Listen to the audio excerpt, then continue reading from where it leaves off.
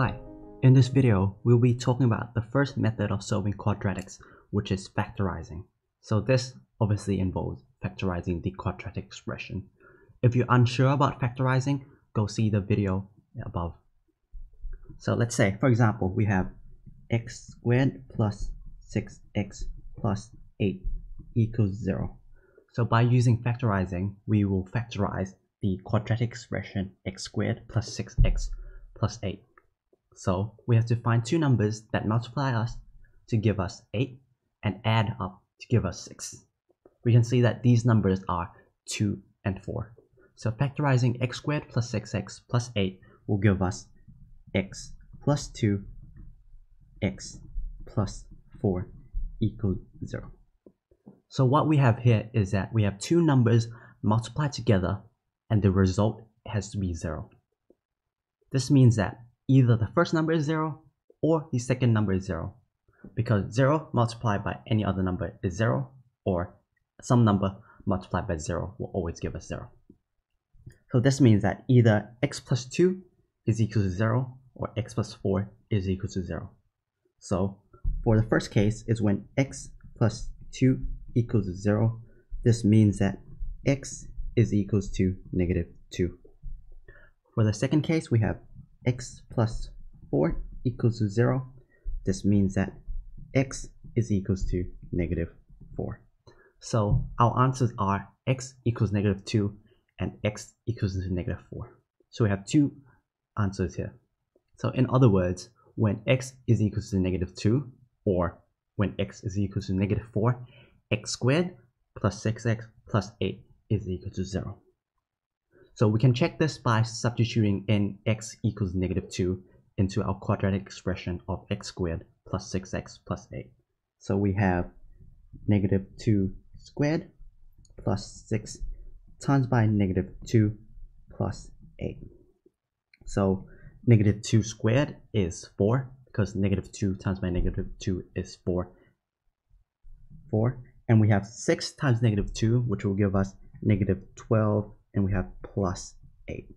So we can see that 4 minus 12 plus 8 is equal to 0, which means that our answer is correct. So similarly, we can substitute in x equals negative 4 into x squared plus 6x plus 8, and we should get the result of 0. Let's try another example. So we have x squared minus 6x minus 16 equals to 0.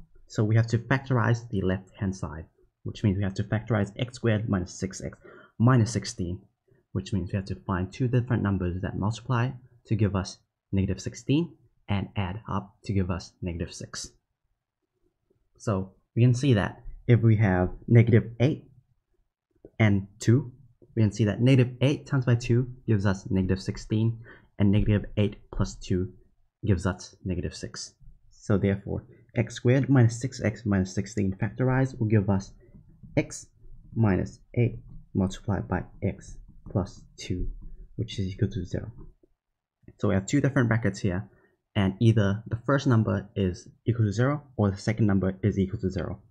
So when the first bracket is equal to 0, in other words, x minus 8 is equal to 0, x is equal to 8. And when x plus 2 is equal to 0, that is when x is equal to negative 2. So our two answers are negative 2 and 8. Our next example is x squared plus 4x plus 4 equals to 0. So we have to factorize this quadratic expression. So we have to find two numbers that multiply together to give us 4 and two numbers that add up to give us 4. So we can see that these numbers have to be 2 and 2, because 2 times 2 gives us 4, and 2 plus 2 add up together to give us 4. So therefore we can write this as x plus 2 multiplied by x plus 2 equals to 0. So for those of you might have recognized that this is a perfect square.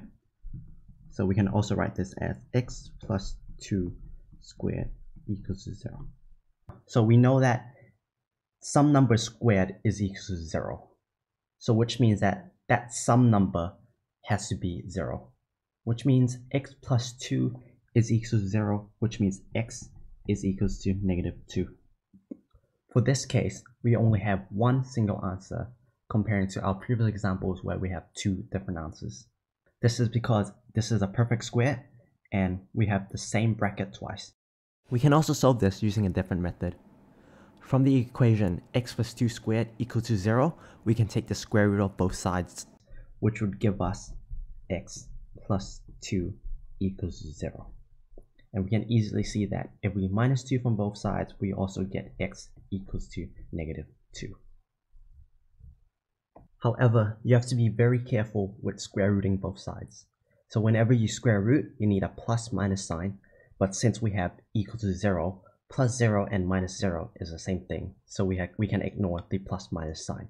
When we are doing completing a square to solve quadratics, we will see the importance of this plus minus.